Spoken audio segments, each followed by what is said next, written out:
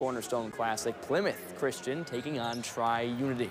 Michael Levine from defense to quick offense. Nice contested layup here for the and one, but his guys are down big in the second half, so he's trying to spear the comeback effort. Here he stops and hits a nice runner off the glass. They're down double digits in the third, though, and that's thanks to these guys. Jordan Van Kloppenberg feeds it to Achias Gale play as that one falls for an and one, and there's one for the defenders. Too much to catch up as they win 59-38. Final game before the holiday break, it's the Rangers and the Mustangs sending us home.